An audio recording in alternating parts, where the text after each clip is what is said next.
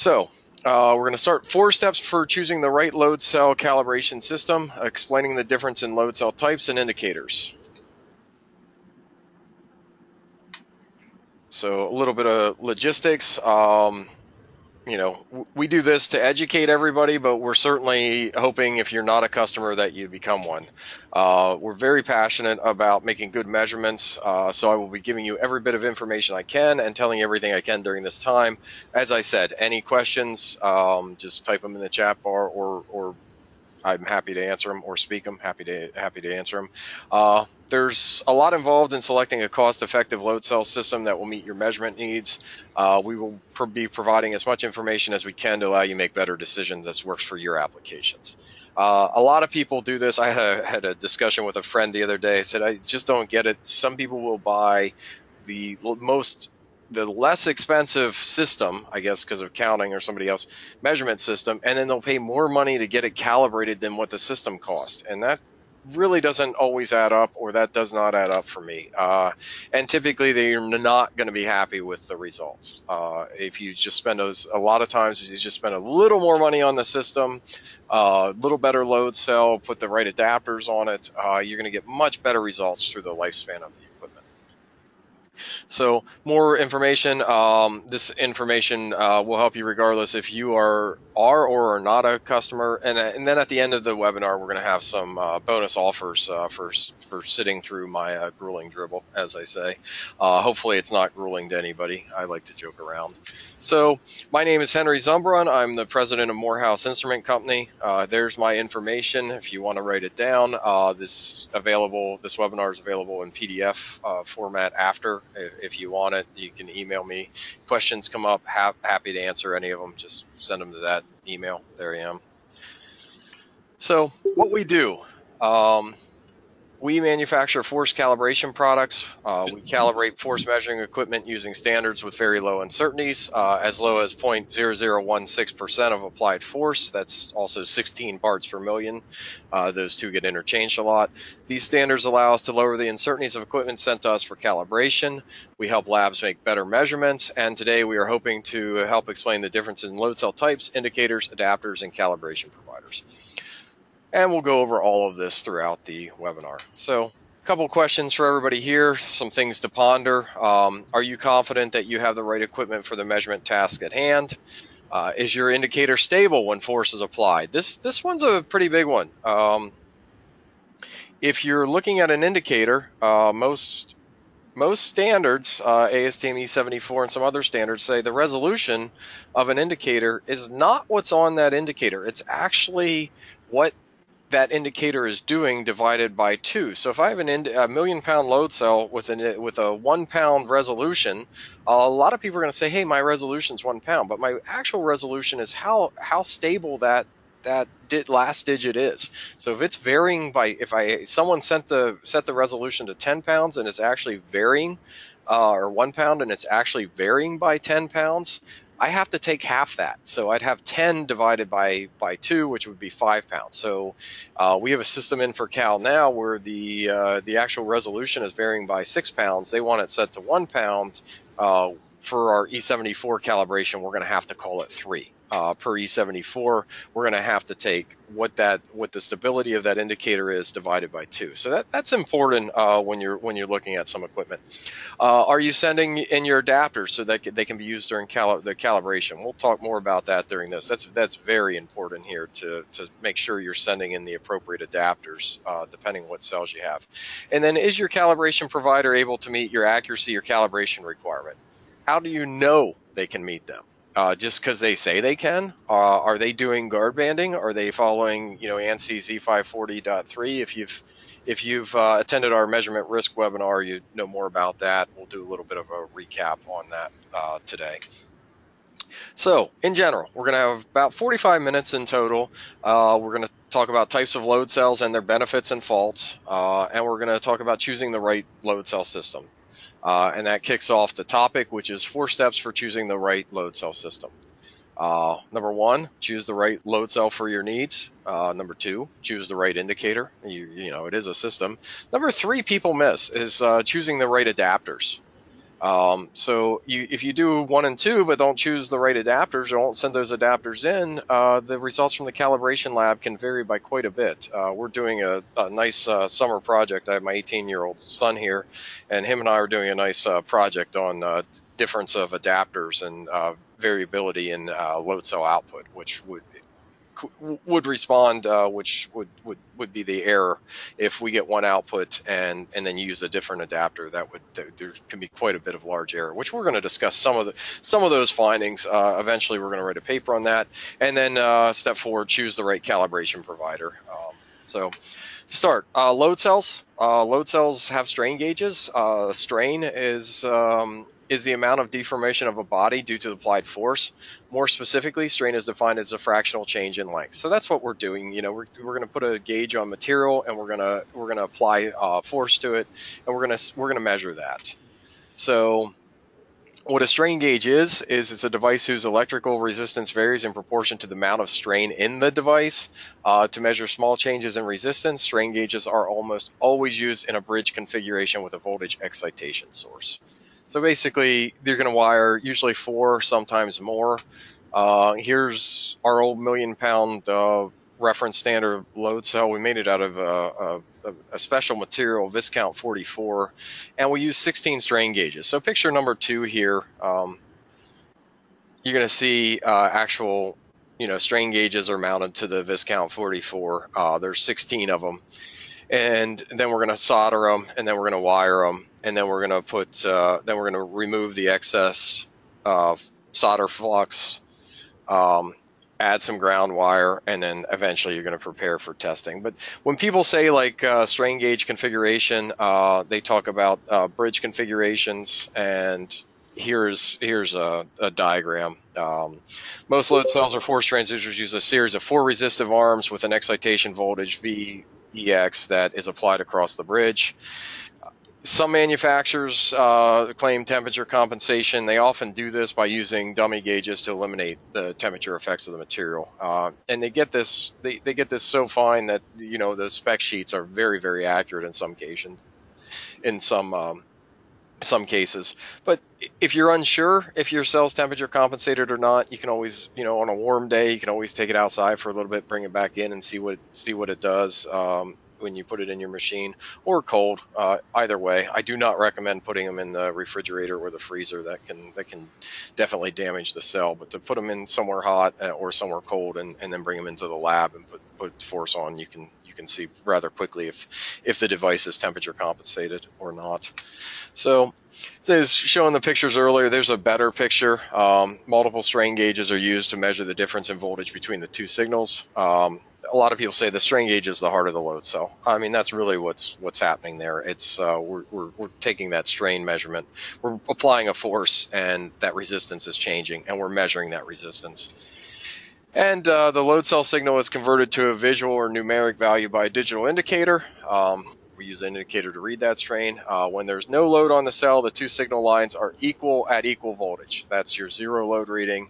As load is applied to the cell, the voltage on the signal line increases very slightly, and the voltage on the other signal line decreases very slightly. The difference in voltage between the 2 signals is read by the indicator. That's all that our indicators are doing. This particular indicator is our high accuracy, our HADI indicator. Our high accuracy digital indicator, it's USB. You mount it with a load cell on a laptop. It can use coefficients and convert everything to engineering units, switch to newtons, kilonewtons, kilograms, LBF, working whatever. So that's how load cells work. And then there's some load cell terms that you're going to see quite a bit, and we're going to go over them briefly. Creep. Basically, creep is the change in load cell signal occurring with time while under load and with all environmental conditions remaining constant. ASTM E74, if you choose method A, there's a creep test requirement.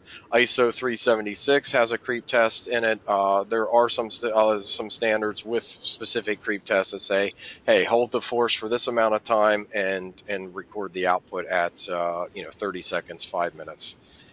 So, and then the more common term a lot of people talk about is nonlinearity. There's a curve. There's a straight line on this curve. You can see it. and then there's the cal data. And nonlinearity is the algebraic difference between the output at a specific load and the corresponding point on the straight line drawn between minimum load and maximum load. So we're going to take the data, plot a straight line, and then we're going to basically see how much that differs. And it's normally expressed in units of percent of full scale, and it's commonly characterized, measured around 40-60%. At 40 to 60%, that's typically what's going to be the worst case scenario. It's going to pull further away from the curve. So then we look at hysteresis. Hysteresis is the algebraic difference between the output at a given load descending from maximum load and the output at the same load ascending from minimum load. So you see this here, your ascending curve, it goes up, and then typically most load cells, when you do a descending curve, you get to capacity, capacity's right here, and then you start to take measurements downward. The output's typically higher, and this curve shows that. And that's what they're doing. They're saying, where is it? If you're using it to make descending measurements, it needs to be calibrated. As you can see, there's quite a bit of difference on the ascending curve versus the descending curve. Then we get into types of load cells, and that's where we're getting today. So hopefully you can hear these types of load cells. You make the decision, hey, that one's good for me because it's portable. I may have to sacrifice this, but I can get portability because I'm calibrating testing machines. We're going to say I want the absolute best cell because I want a reference standard. I want to calibrate my scales. I want to calibrate something else.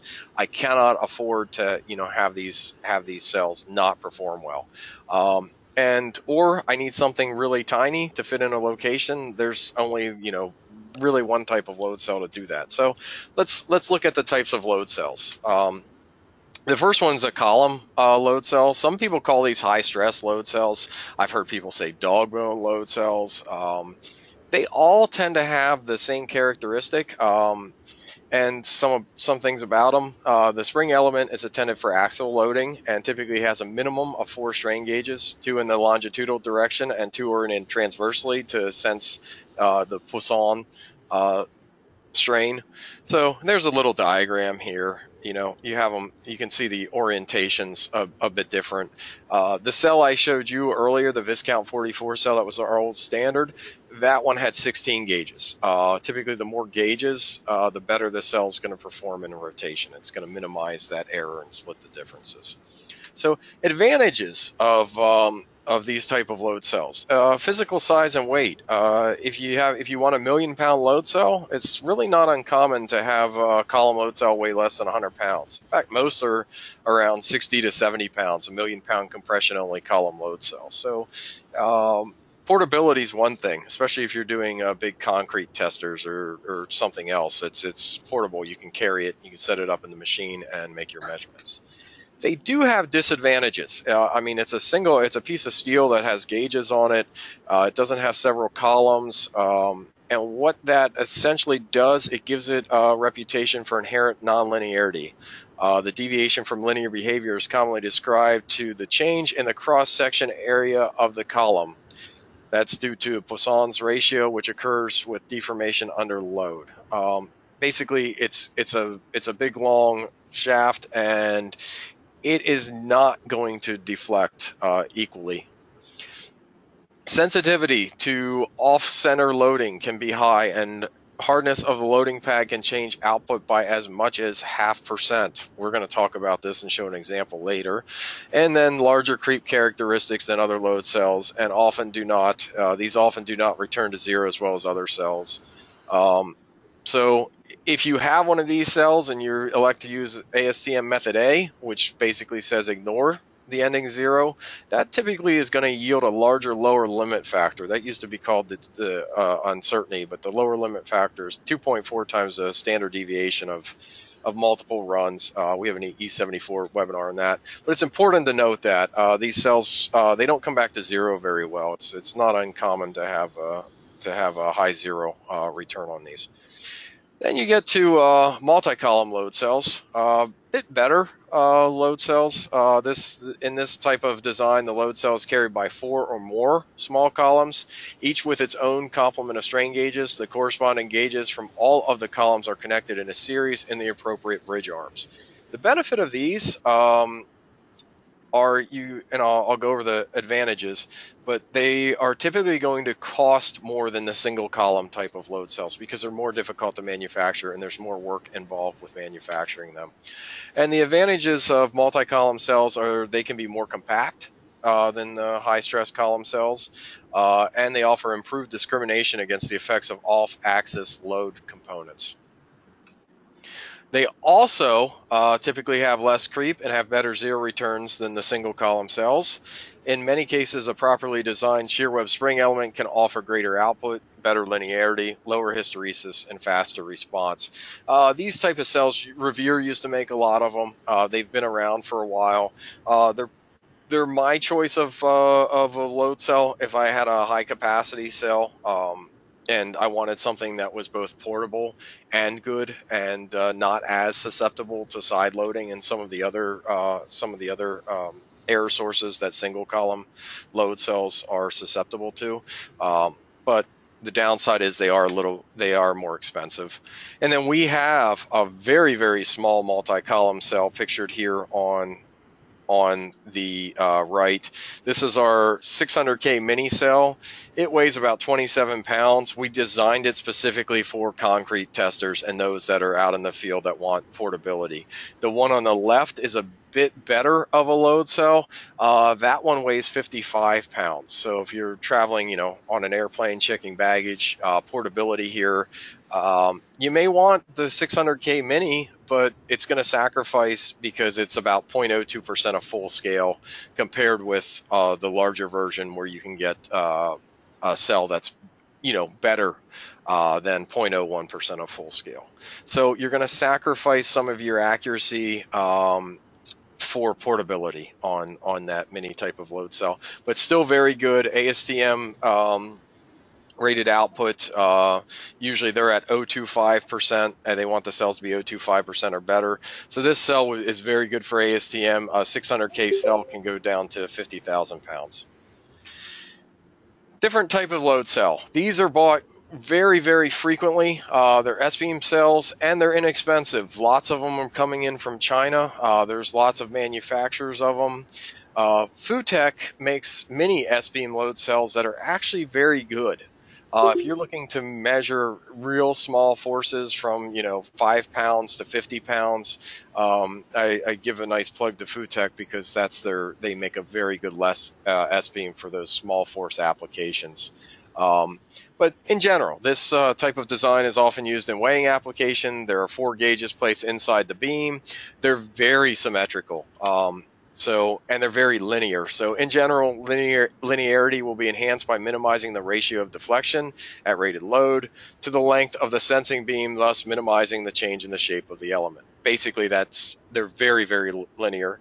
And if you load them with a base through the threads in compression and tension, the output is very, very symmetric, and they are ideal. As said earlier, FUTEC making those really small, very good small S-beams under 50 pounds. They are ideal for measuring forces under 50 pounds when physical weights cannot be used. Of course, if you can take hand weights to the application and use hand weights, that would be the preferred. That's going to be the most accurate method. If you cannot do that, the S-beam under 50 pounds is basically all you have. We do make a 100-pound shear web, but that's a trade-off. Disadvantages. These cells are very sensitive to off-axis loading. They're ideally suited for scales or tension applications. Compression output will be different if the cell is loaded through the threads versus flat against each base. So if we take this cell and we load it flat, we're going to get a different output than if we load it actually through the threads. And then we're going to show a picture. So when I say sensitivity, off-axis sensitivity to side load, this is it. This is in our machine here. On the left, we applied 10,000 pounds, it's 10,000 pound S-beam, output negative 1.96732 millivolts per volt. Really aligned. And then to the right here, we misaligned just slightly. Not very much, if you can see the difference in pictures. And then just slightly misaligned, the output was negative 1.98211. The resulting, if you do the math, I did it up top here, This is a difference. From that slight misalignment, that's a 0.752% error. So if you do not have very good technicians, or you are not paying the absolute most, you know, possible attention you can to align this cell, you are gonna have some side load, and the errors are gonna get high very, very quickly. So these are really not good standards for field standards. If people are using them to do testing machines and tension only, they're better. If they're trying to use them to make compression measurements, there's no way a technician can go there and perfectly align this. It's just not a good cell for that application. And a lot of people buy them because they're less expensive. You can buy SVMs for $250 to $400 depending who's making them. You can get them from China for $50 if you buy an absolute boatload of them. So that's they're in use. They shouldn't be used for field application, for certain field applications. Then we get to button load cells. It's interesting because the ones on the left exhibit high errors from any misalignment. You can put these in a machine. A 0.1% misalignment can produce a large cosine error. Basically, you just put them in the machine, and even though they look center, even though you can use a scale to center them, you never get them perfect. We manufacture adapters for us to actually calibrate them and get them as close to perfect as possible. But then when they leave our facility, those adapters normally don't go with them. So I don't know how good they're repeating in the field. It's a tough situation, and they're good for small, very, very small, to fit in places where nothing else will fit. But they throw off a lot of heat, and they're just typically some errors can go from 1 to 10% on the cells on the left. We have one customer that sends them in every 6 months, and they're about 10% error every time we do them. So they're really not a great standard. But then HBM made some cells right here on the right, really smaller cells, not as small as the button cells, but small cells, and these are actually really good. They're also a lot more expensive, but if you need a very good cell for a small application, these HBM cells are good. They can be as good as 0.05% or better, which is pretty phenomenal for that type of small load cell. So that's recommendation. Again, choosing the right load cell for the application. If you have an application where you need, 5-10% to measure within 5 to 10%, the ones on the left are okay. If you want to measure better than 0.05%, you really need to buy those HBM cells that are on the right. Then we get to shear web load cells. These are ones you see everywhere. You see lots of people manufacture them. They are very, very good load cells. These are my favorite cells up to a point, up to about 100K, and then they get too heavy, and then I like the multi-columns. But the shear web load cells, this type of load cell is typically the most accurate when installed on a tapered base with an integral threaded rod installed. Lots of people buy these cells without this integral adapter installed. Well, guess what? They're not as good without that. The cell can be a lot shorter for the height property, but unless something is locked in here, they just do not repeat as well. And they also have errors from thread depth in them. So they're fantastic if the base is installed and if the thread adapter is installed. I don't think there's a better cell on the market if both of those are installed. Once you start taking things out of them, you start derating them, and then they're no longer as good. But these cells typically have very low creep and are not as sensitive to off-axis loading as other cells discussed. These cells would be recommended choice for force applications from 100 through 100,000 pounds. After 100,000 pounds, the weight of the cell makes it difficult to use as a field standard.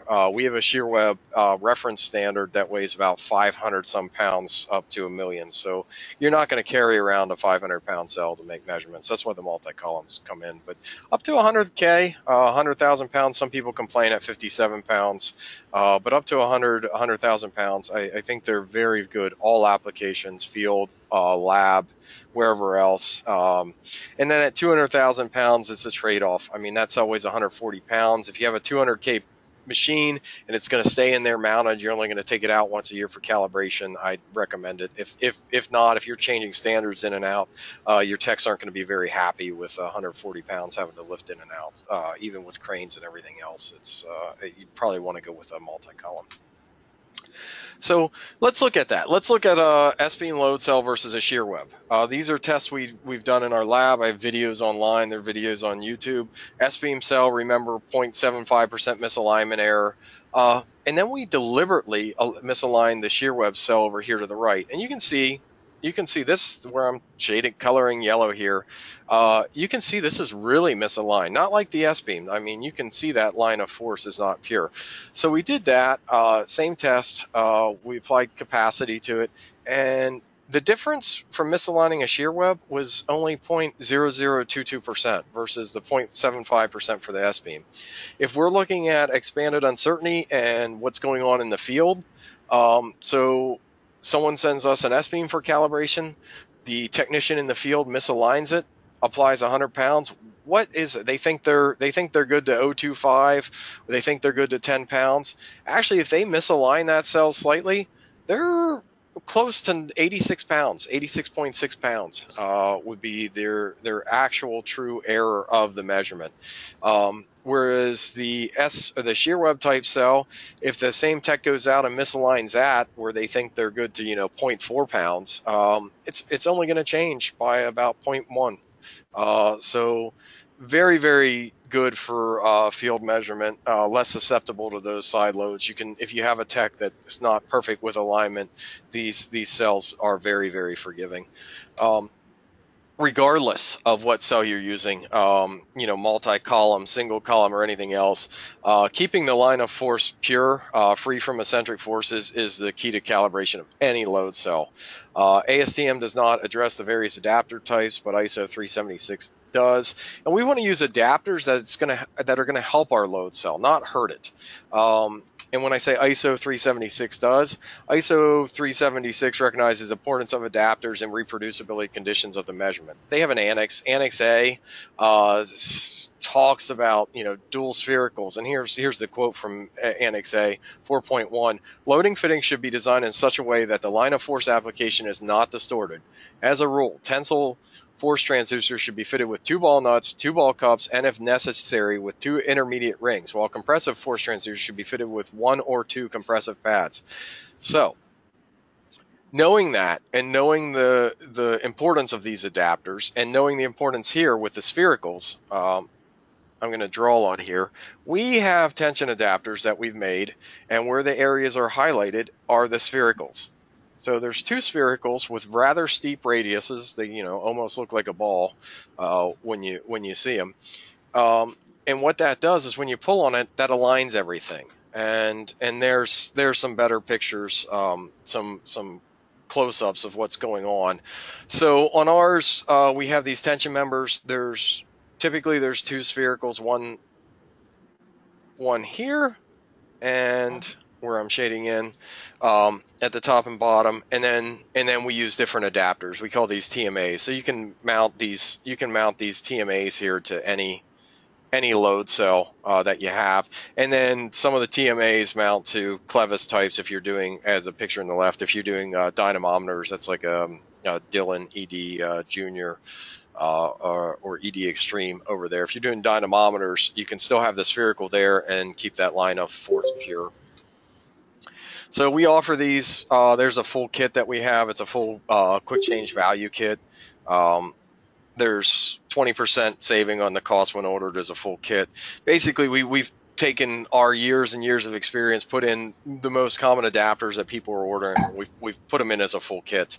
And what they do: reduce tension change over time, reduce cycle time, easier and faster setup for technicians. They improve alignment by using spherical radius contact as defined by ISO 376.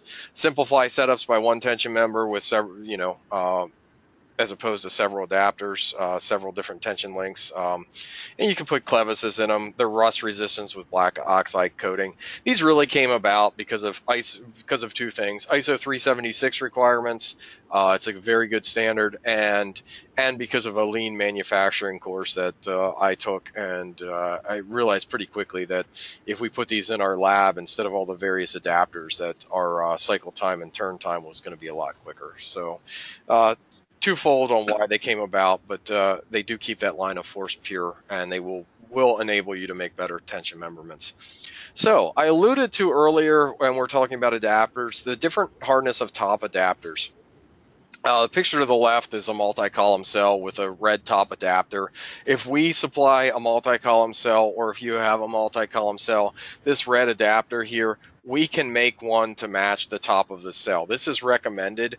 What it will do is match that cell, and you can use it indefinitely. So as it deforms, as you use it through its life cycle and it deforms to the top of your load cell. So every time that comes in for calibration, now you have a top block that comes in with it that should yield repeatable results. Now, the cell on the left over here, this is single column load cell. And here's some of what my son and I are looking at this summer. So this cell, we have different top blocks here, and you can see 4340 top block, hardened top block. And we're just doing two different tests here with a hardened top block over here. That's the hardened one, and then this one, this other one here, the larger one is the 4340 blocks. But if you could look at the output there and look at the difference. So if someone does not send their adapter in, the situation on the right, versus when they do send an adapter in with a hardened adapter, we're getting a difference in output of 0.263% on a single column cell. So this is, most people want their load cells to be better than 0.25. And right here it's 10 times more than that with just changing the top block. So we're going to go over that here. And we've seen in our testing, we've seen errors as high as 0.3%. We actually had one that's a little higher, and I have to go through the data a little bit more on that. But the importance of the adapters. So best practice, I cannot stress this enough for anybody, is to send any top blocks or plates with the load cell that's being calibrated to whomever's doing the calibration. Each load cell should have top blocks, and they should be ground flat. One of the other tests we did that's not shown there is we started rotating these top adapters because they weren't marked where the front zero position was. So we started rotating them, and we did see shifts in data, just the way we position them on the cell. So that changes is if they're ground flat. That's very good practice, and you'll get a better calibration. If you have top blocks that are ground flat, we do an E74 cal, I guarantee you that the cal is going to be better than if they're boogered up or have divots and some other things. So, and then using tension adapters with a steep spherical radius will provide better vertical line of force, producing better results. So then we did load cells, importance of adapters. We're going to cover a little bit on indicators. So in here, these are the three indicators we offer. There are many other indicators out there on the market.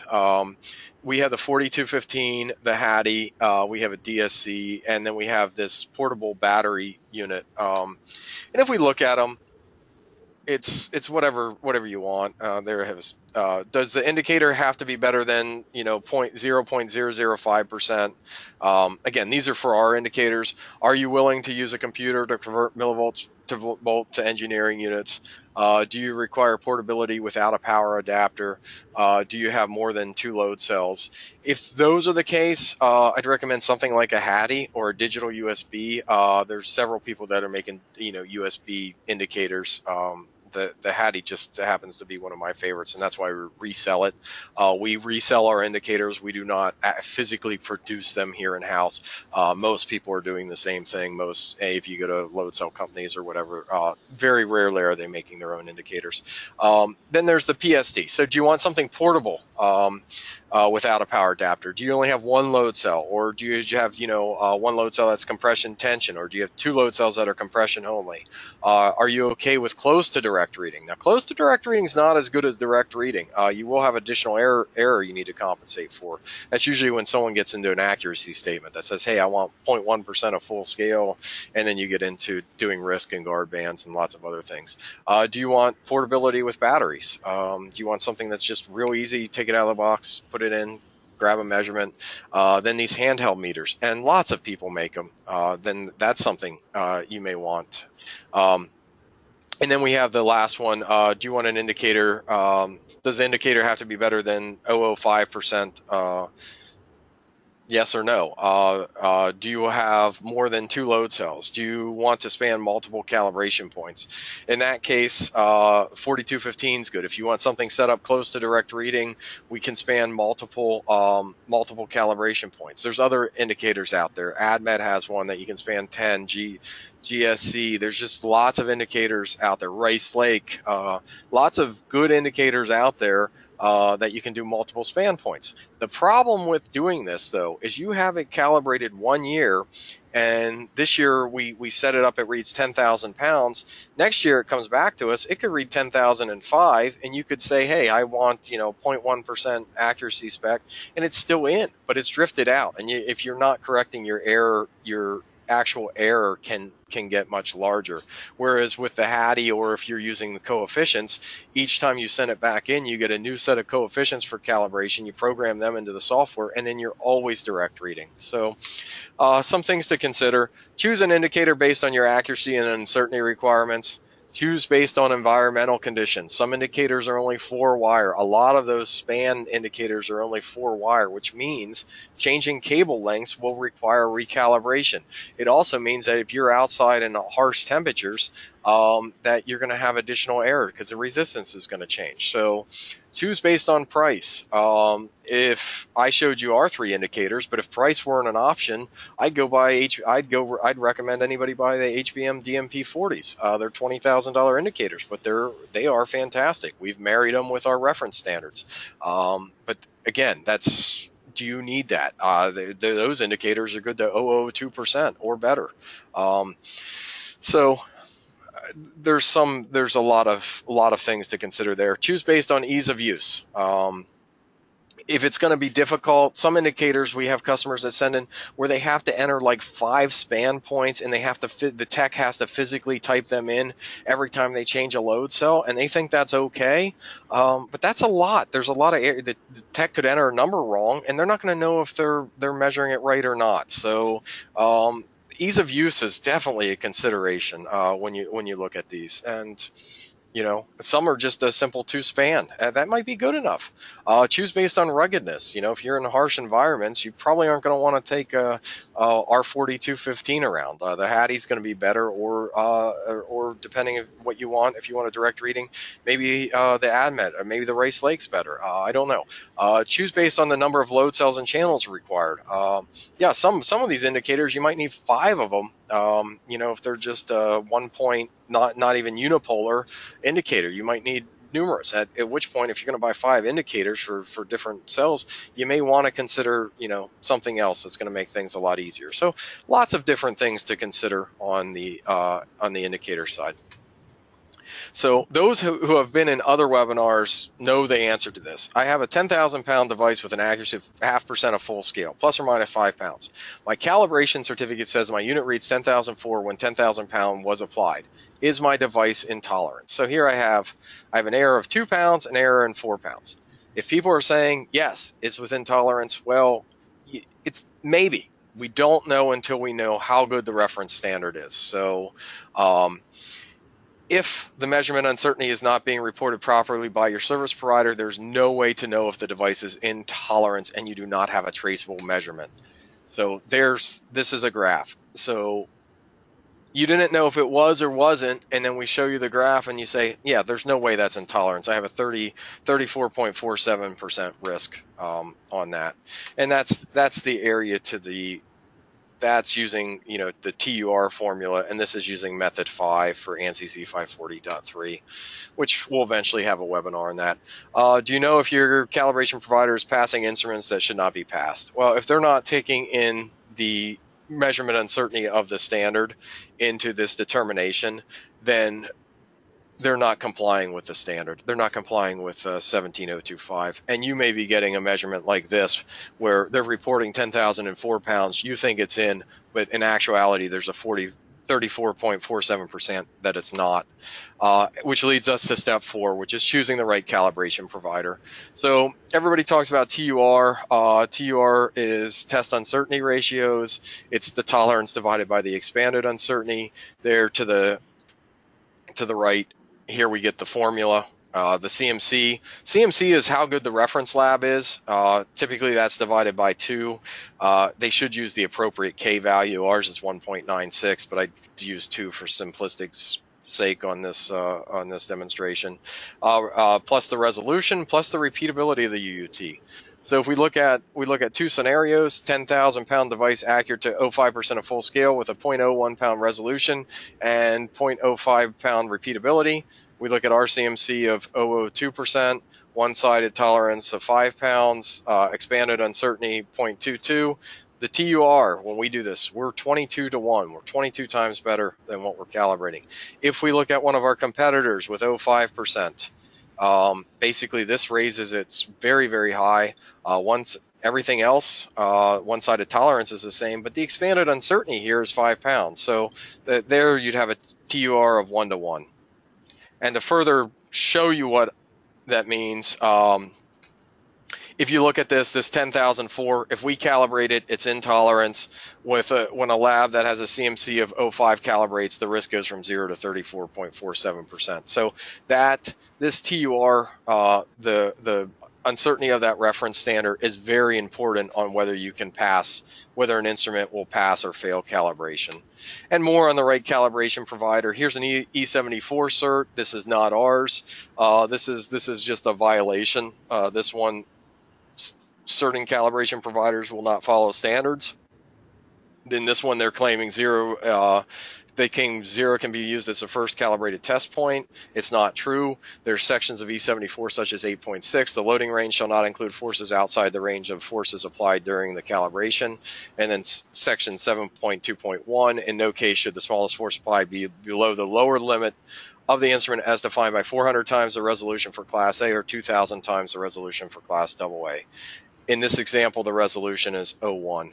So the first test point that they could really apply would be 40 pounds, and they do not have it here. Their lower limit should be 500. If you have a certificate like this, I urge you to look at this and see if you are in violation of the standard, because this cal provider does this frequently. That is violation. They're saying the Class A lower limit is 192.3. In actuality, per E74, the best it can be is 500, because that's the first test point. And then we can go on and on about calibration providers and other things. Some calibrations providers do not include information to provide a traceable measurement. Here's a cert. We don't have anything on, no mention of measurement uncertainty of the reference standard anywhere. They claim direct traceability to NIST and not to SI units. That's not good. Does not report uncertainty per point, so that's not in compliance with ILAC P14. They make a note that say they meet all published specification, but then they do not list any of them. I guess it's just general that they meet everything. You're great. And then, it's what are they doing with this exercise run? Typically, it's 2 to 3 times you need to exercise the device 2 to 3 times to make it stable. So that's us. We take great pride in our customers, and when we get scorecards, our aim is always to be 100% on time and satisfaction. I know we won't meet it all the time because some people are going to be mad regardless, but we want to meet it at least at that K=3. That 99% of the time we want to be there, and we want to have a good scorecard. So The right calibration provider has, and these are some examples. You can choose your own here, but the right calibration provider has a measurement process and certainty capable of meeting your standards and follows published standards. That's a recommendation. Replicates how the instrument is being used, has that contract review, has that discussion with you. How are you using it? Uses the right adapters to ensure results are repeatable. Has competent technicians with training records. They don't just throw anybody in there. Follows published standards. That's a big one. If there's a standard that you're calibrating to, the hope is that they're going to follow it. Otherwise, why are you having them calibrate to that standard? Reports measurement and certainty correctly. Is rated highly and reliable for on-time delivery. There's a lot that say, oh yeah, we'll get it done in a week, and then it sits for 3 weeks. So conclusion, a semi-conclusion, because I have a number 5 that's next, but choose the right load cell for your application. An S-beam load cell is not going to perform as well as a standard for doing ASTM E4 calibrations in compression. Choosing a readout that is stable with enough resolution is going to yield the best results. Yes, if you're doing E74 and you have a resolution of 2 pounds, that 400 times the 2 pounds, 800 pounds is the first point, is that the calibration provider is going to have to use based on that standard. And then most importantly, none of this matters if your calibration provider cannot calibrate to the accuracy required if they do not follow the published standards. So if you have a device that's 0.1%, you need a device calibrated that's 0.1%, and you're sending it to a calibration provider that's can only do 0.2%. Right off the bat. If you have a 0.1% device and you're sending it to a cal provider that can only do 0.1%, maybe they can't meet your needs. They may have to pay more attention to that location of the measurement. It may not work out. It may be a case where that's the best you can get. I know Fluke and some of the other ones, when you're dealing on the electrical side, sometimes you have a 1-to-1. But with force, you typically don't need to have a 1-to-1. And then number 5, which I should have added, but I snuck it in the back, is transportation. If the instrument is damaged during shipment, problems such as lost calibration history, unrepairable scenarios, extra cost to repair, and claims may not be paid. We've had actually lose instruments, and you can't do much about things when they lose an instrument, but you can protect your instrumentation, and that's this recommendation. Here's a custom foam fit case. Load cell goes in here, meter goes in here, computer goes in here. That lid shuts down. The only way that's going to get damaged is if they open it and it falls out, which should not happen. If it gets stuck on a conveyor belt, your case might get sanded a little bit. We've seen that happen, but the instruments always arrive intact. And then there's good double boxing. If you have a shipping department and can control this, recommended double boxing. Now I know some people that are on our list today that, and this is good for those that are on the list. They have these custom blown foam systems. They are great. They are very, very good, but they're bad when you have a very heavy load cell with an integral cable attached to it, and that's why this picture is bad, because this, as it jostles around, it's going to start deforming this custom blown foam because it doesn't have the strength or the thickness to really absorb the shaking in there. And lots of times we're going to get this cell in, and that cable is going to be damaged, pinched, or even severed just from the rumbling around in the case. So it's something to pay attention to. Maybe not if the cable's not integral and can be separated and put the cable on the top, you're better off. If it's an integral cable, you really should go with the custom cases. And then the ugly, here's the ugly banded. This actually left in a wooden box, and UPS repacked it because it fell off one of their trucks. So not much more to say about that, but this is, just throwing something there. When UPS repacks something, they usually just wrap it with cellophane and it shows up on your doorstep. It's not the best scenario for your test equipment. So I want to thank everybody. We do have special offers. Our marketing department has sent some things around. You may have seen them. The special offer till the end of August is 20% off any Hattie indicator kit. that's an ongoing till the end of August. If you're thinking about you want a different indicator, you want one with a computer, you're doing E74, E4 work or anything else, it might be a good time to change your system. And due to the increase in shipping incidents and OOPS and the other people dropping cases, anybody that sends their system in for calibration can receive 25% off a custom foam storm case. We use the Pelican storm cases, like them better, a little bit better latches than just the regular Pelican case. And the typical list is $295 to $595. Case pictured on the right is actually one that's $495. We pay about $200 for the case, $50 for the foam, and then we have about an hour to 2 hours of labor in each of these. So we're basically if anybody's thinking about a case, we want them to upgrade. So those are our two existing offers. We have some upcoming training. We are at booth 313 at NCSLI conference in National Harbor, Washington, D.C. That's August 13th through 17th. It's a rather good trade show. With two tutorials we're giving. One will be on force and one on torque. And then October 2nd through 5th, we have a 4-day training at Morehouse, 2 full days with hands-on force training, SBC, and advanced topics. That if anybody wants this webinar, please request a PDF copy, or you can go to our website, mhforce.com, training for that. And then I want to tell everybody about our Force Measurement Insider. If you're not a member, suggest signing up. It's free.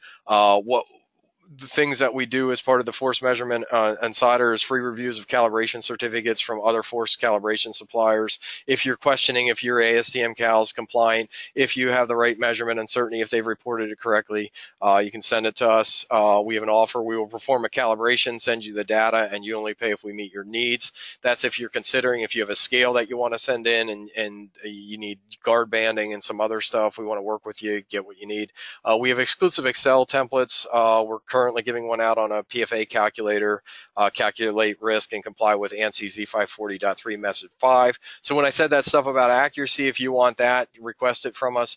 You can have that Excel sheet. You can plug in your numbers and see how good your cal provider needs to be to meet your needs. Access to upcoming information and training webinar, free merchandise, promotion, articles on force, torque related topics that aren't on the web, exclusive offers on force calibrating equipment and training. You'll get on that list, you get those, and time-saving tips using lean manufacturing techniques for the Cal Lab. I've been through lean, a lean champion, and I will write those occasionally. And some of those tips, like point of use to save time, you won't believe, 20, 40 bucks. You put 20, 40 bucks in the lab, locate tools where they should be located, and then technicians aren't hunting things, and all of a sudden you're getting 2 or 3 more cals done a week, and just from investment like $40 to buy magnets and keep your tools like right near the machine. One step away from getting all those, you can sign up at the Force Measurement Insider. But that's it. So I would like to thank everybody who stuck around for anything, and I would like to answer any questions if anybody has them. So please type questions in the chat bar or ask them.